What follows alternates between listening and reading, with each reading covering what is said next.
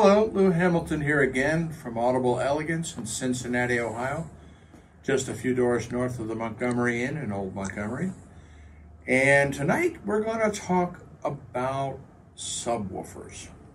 And subwoofers are probably the most misunderstood piece in any audio system or theater system for that matter. And they've developed a sort of, I would call compulsory ownership, would be the only way of describing it. It goes back to the days, I remember in the 70s when we did not have subwoofers, where your system wasn't complete unless you went out and bought the obligatory cost Pro 4 AA headphones, which most of them rotted in the drawers anyway because nobody used them. I'm not a fan of subwoofer ownership as a general rule of thumb because, in a nutshell, a subwoofer should only be added when there is a deficiency, a true deficiency in low frequency performance. There's a lot of care and effort taken to align drivers, for example, on the Martin Logans here, or the totems across the room, so that the pressure wave that comes off of any frequency of the speaker is time aligned. And inherently a subwoofer is not going to be time aligned. And so you can wind up creating an amusical system, be it theater or music. More often it shows up really ugly in music, which is part of the reason I'm not a fan of them. And subwoofers got mislabeled is the only way of describing it. And this all started under the Bose Acoustimass system, where you could buy these little tiny satellites and you would buy this box and they called it a subwoofer. Well, those little tiny cubes couldn't, blow a fart of bass out of them because of the size of the drivers. So they actually had to add a bass unit. And that's really what it was an outboard bass unit. And of course, we talk about time alignment and you can kiss that one goodbye real quick because they were up on the wall someplace, the woofer was over behind the couch, and that was that. So they developed a kind of a misidentification of what they really were and what they were meant to do. I had a customer in today listening to a set of speakers. He was completely enamored with his performance, and the first question out of his mouth was, "Where's the subwoofer?" Well, the speakers are rated from 30 to 20,000 hertz. They're full range, and so they should be able to effectively cover the low frequency performances that were needed, and it does.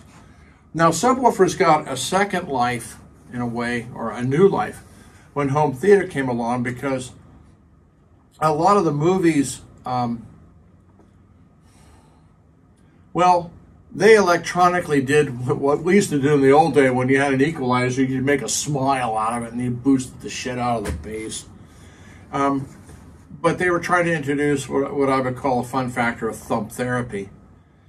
And there's a place for that too, but if they're added in such a way that detracts from the musical performance, then it's clearly also not a helping in the steering logic of the theater system itself as well.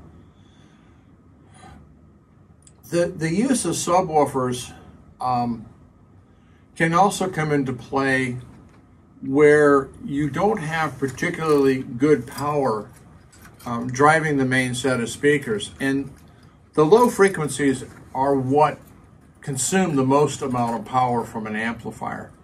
So a lot of the home theater systems using fairly inexpensive receivers,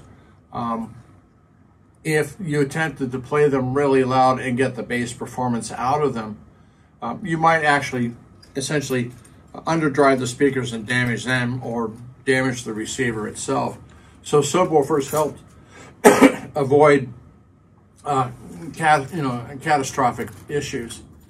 The subwoofer should be looked at as a cherry on top of a sundae. In other words, the whole system should really be screwed and glued together, performing very well. And if I bring a subwoofer into the system, that its effect should be additive to the overall experience rather than subtractive. In most cases, it's very subtractive. And that could be a combination of the quality of the subwoofer, the speed of the bass performance itself, and I've covered in other videos its positioning in the room, and naming a whole bunch of factors that goes into it. But a lot of people misunderstand, when do you need a subwoofer? If you have a full range speaker and you have a reasonable size room, let's say 12 by 16, 12 by 17, 18, something like that, you should be able to get sufficient bass performance out of a full range speaker system for music.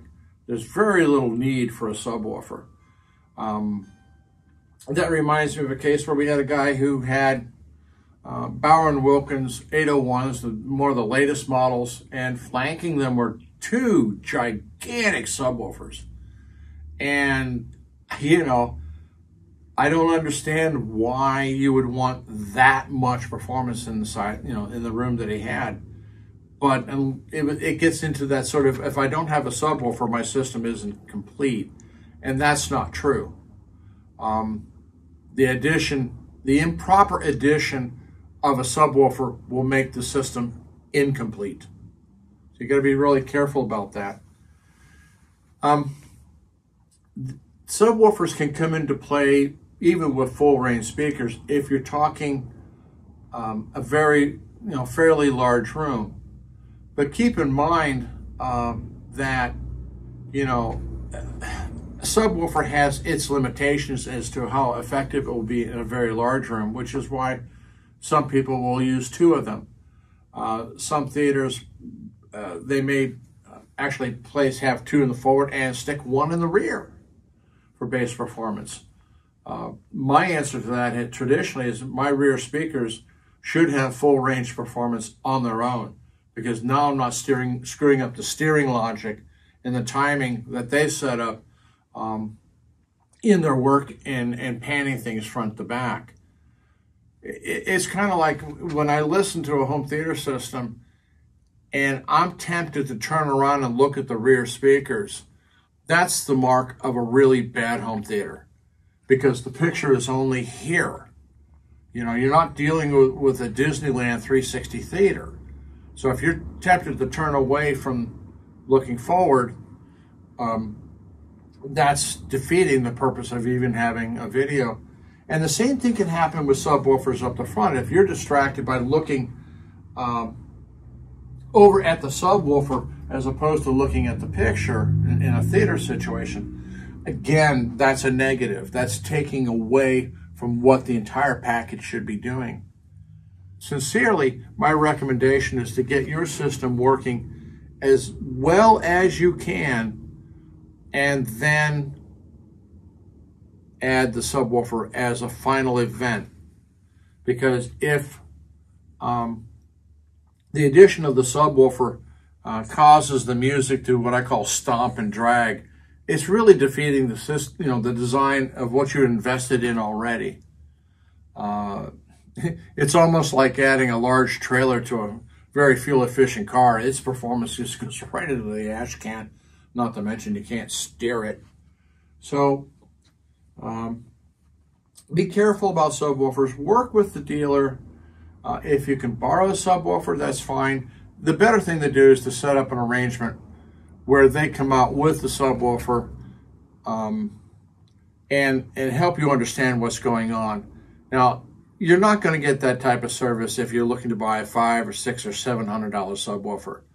Now, otherwise, you're going to have to pay them a good amount of money for their time and effort to go through all of that.